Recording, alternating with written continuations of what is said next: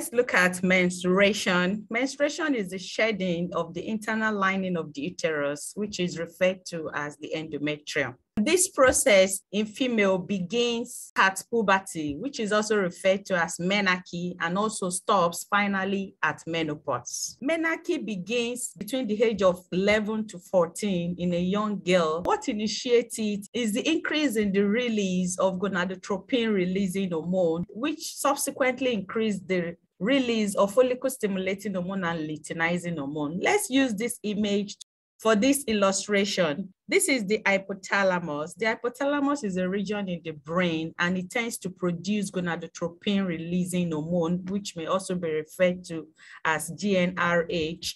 And we have the pituitary gland located close to it.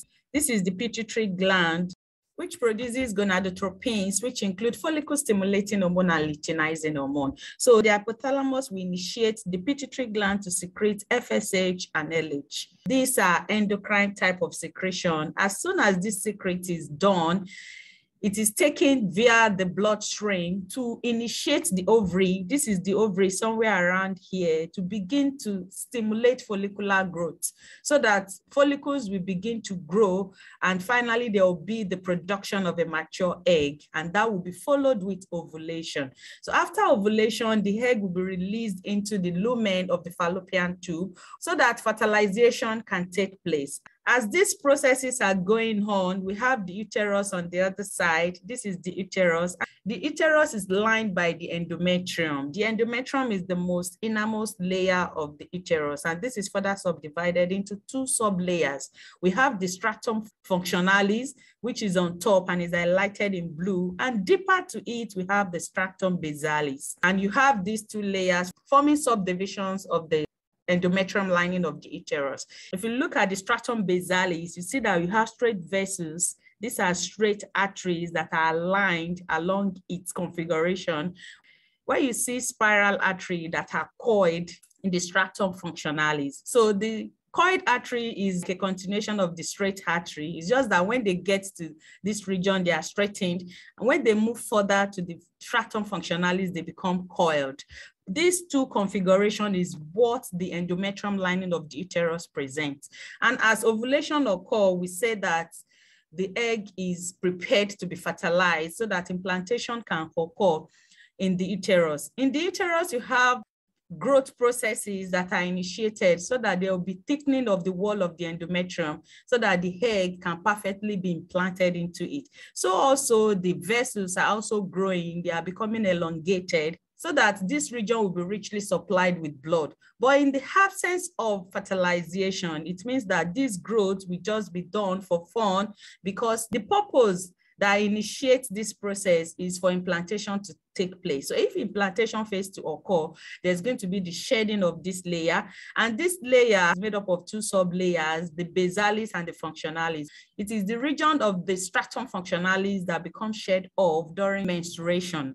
And we already know that we have spiral artery within this region. So it is not just the tissue of the stratum functionalis, but also the spiral artery that will also be shed off along with it. And that is why you have bloody discharge. So this is the basic concept behind it. Let's go back to the root. We have the hypothalamus. The hypothalamus will produce gonadotropin releasing hormone, and the gonadotropin releasing hormone will initiate the pituitary gland to produce follicle stimulating hormone and luteinizing hormone. They will go and target the ovary. When they get to the ovary, what they initiate is follicular development. The follicle stimulating hormone will stimulate the growth of the ovarian follicles that are located within the ovary, after which it's ovulation. After ovulation, this egg will be released into the uterine tube where fertilization will occur. But we have the remnants, or like a shaft that is remained of the follicle after the egg have been released. And this is what you see. And this is called the corpus luteum. This corpus luteum is responsible for the production of hormone, which is called the progesterone, that will stimulate the wall of the uterus to proliferate so that implantation can take place. So the process of fertilization is a normal scenario that should occur, which means that after ovulation has occurred, the normal phenomenon is for fertilization to occur and also implantation to occur, because the processes are already been laid down for these activities to be initiated. So it is in terms of the abnormal scientific alteration that occurs that tends to cause the bleeding that is referred to as menstruation.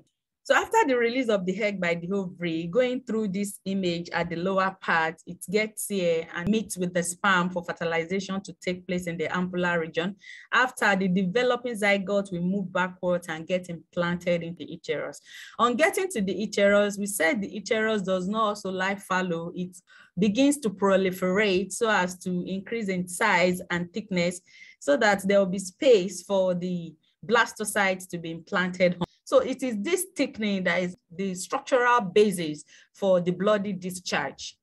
As we've explained before, that the endometrium lining is made up of two sublayers. We have the stratum basalis and the stratum functionalis. And within these two layers, we have arteries embedded. We already said that it is the stratum functionalis that gets shed off during menstruation. And of course, because it is not just tissue, it is also embedded with blood vessels. And that is why you see that there is a bloody discharge during the shedding of the endometrium. We said that this process is scientifically abnormal. It is not supposed to be in this form because the normal scenario is for fertilization to occur after ovulation so that implantation can occur. But because of the abnormality that is seen in the process, that now leads to the shedding of blood. The menstrual cycle is a cycle of events that occur from the first day of menstruation to the first day of the next menstruation. This cycle tends to vary, but has an average of 28 days.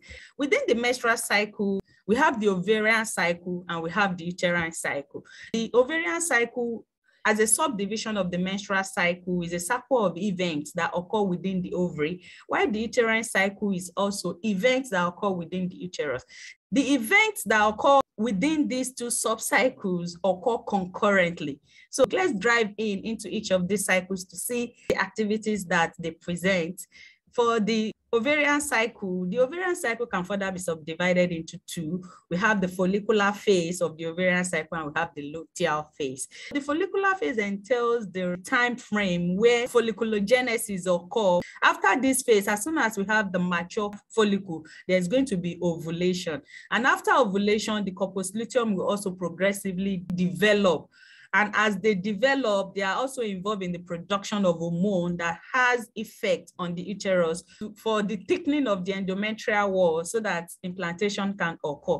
So from this region down to this region where follicular growth is initiated is called the follicular phase, while after ovulation, we have the luteal phase, which is the development of the corpus luteum. Then the next cycle is the uterine cycle. Within the uterus, we also have concurrent events that occur, which includes the menstrual phase. And within this phase, we have the shedding of the endometrium. If you look at the thickness of the endometrium, it is tiniest at this region, which means that there is shedding of the endometrium lining, specifically the stratum functionalis. This will be followed after the 6th day to the 14th day. We have the proliferative phase. This proliferative phase is the phase that tends to enhance the regeneration of the stratum functionalis.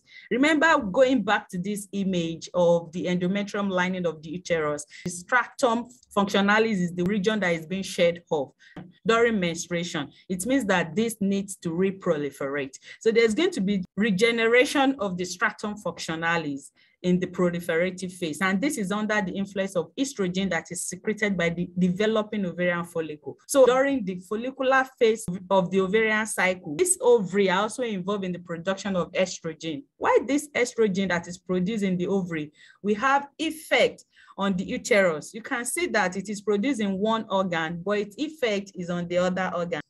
So it will have effect on the uterus, thereby enhancing the proliferative phase of the endometrium lining of the uterus, so that after menstruation, the stratum functionalis will be regenerated under the influence of the estrogen that is secreted by the developing ovarian follicle. And also remember that in the stratum functionalis, we have spiral arteries. These spiral arteries also we tend to regenerate so as to prepare for the next phase.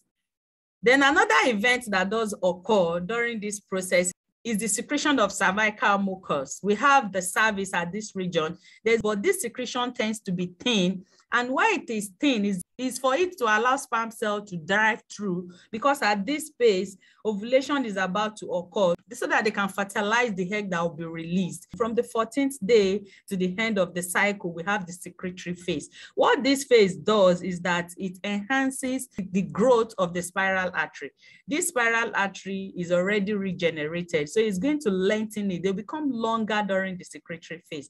And why they are so tagged secretory phase is because it is during this phase that the uterine glands become highly secretory, secretes nutrient-rich fluid. So another activity that it does, because ovulation has occurred within this phase, and after ovulation, we know that fertilization would have occurred.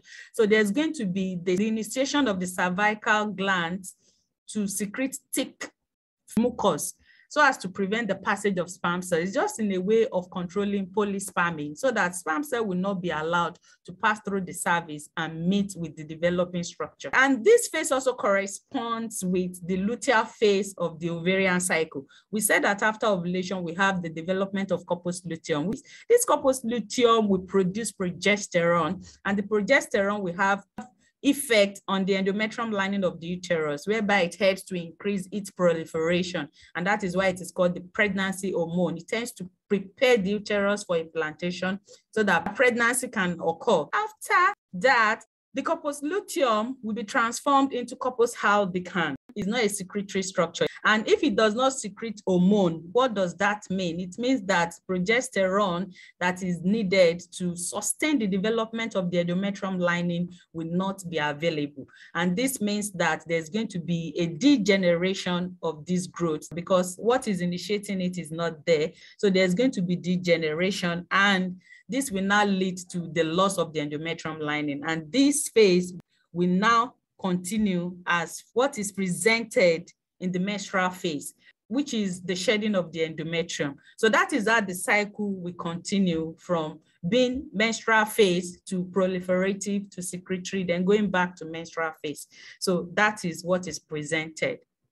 Clinical anatomy. Let's look at endometriosis. Endometriosis, remember we talked about endometrial tissue. These are tissues that are formed by the endometrium lining of the uterus. When we begin to see this tissue outside the uterus, this is where it's supposed to be normally, but when you see it outside the uterus, it's called endometriosis, and they have high capacity to proliferate. The most likely cause is retrograde menstrual flow.